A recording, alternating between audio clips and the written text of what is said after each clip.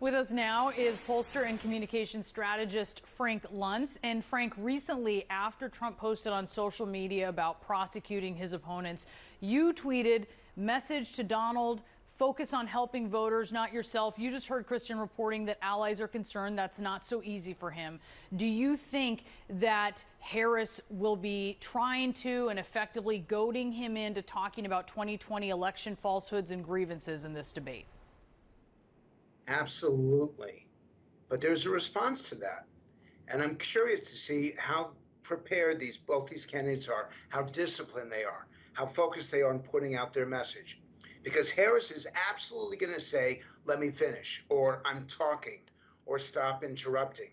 And Trump has a perfect line for that, which would be, if he was paying attention,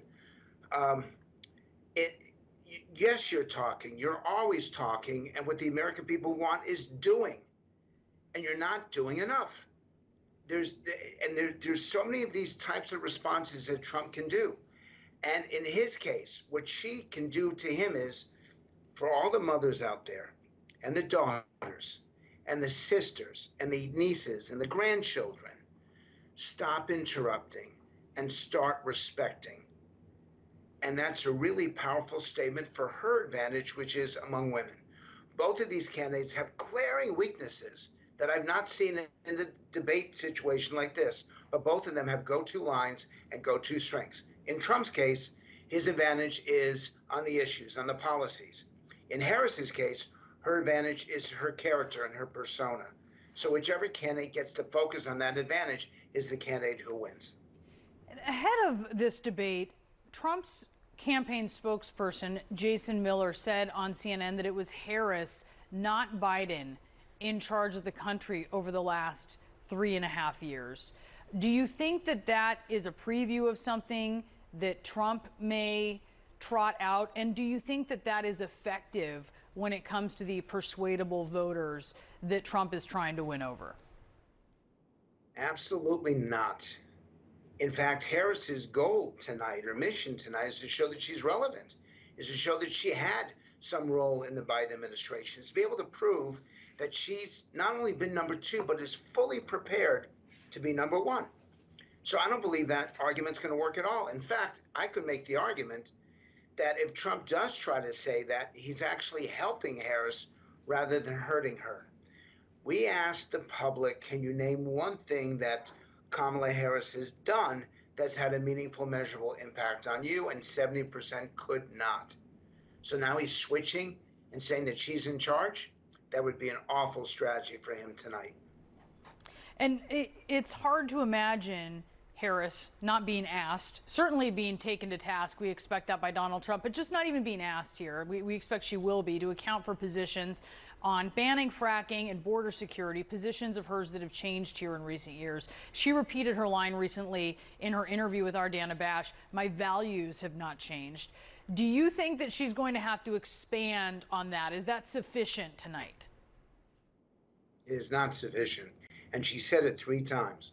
And when someone says something 3 times, I know, as someone who studies human behavior and anthropology and sociology, you assert too much. That becomes too rehearsed. It's a go-to line. That will absolutely fail if she says that. In fact, it's far better for her to say, is there anyone out there who's not changed their mind on something important over the length of their career? That actually what you want is someone who listens and learns and then leads. What you want is someone who re-examines the issues based on what's happening in the economy, based on what's happening in society. She should turn those changes, because they are changes, into something positive. That I'm not going to tell you the same thing today that I would have said 20 years ago, because we're not the same country and the conditions have changed. I think that this would be for Harris, an awful strategy to try to claim again and again that her values haven't changed. And by the way, it's not values, it's priorities. Values tells people what you're about. Priorities explains how you will affect them. So I'm sure that her campaign is probably too busy listening right now, but if she were an effective debater, she'd focus on the priorities rather than the values. Trump has debated a female candidate before. We saw that with Hillary Clinton, of course. He lost the debate soundly, but he won the election. He has not debated a female candidate since, however, the Supreme Court justices that he appointed overturned federal abortion rights. How's that going to affect this debate, and what can these candidates do about that? These are perfect questions for exactly what the two candidates have to figure out. And Trump is at his weakest, and Harris is at her strongest when she's talking about abortion, because that's what turns out younger women. Harris's strongest addition to what Biden was doing was among women 18 to 40. And to keep them, the abortion issue is so important. And for women 55 and older, the number one issue is health care. So that's where she's at her strength. But there are a lot of women who care about inflation. In fact, inflation is the number one issue for the female voter, and that's where Trump is strongest. So for him to talk about shopping for gas, food and fuel, shopping for a house, that every woman wants to have a home, a place to call their own.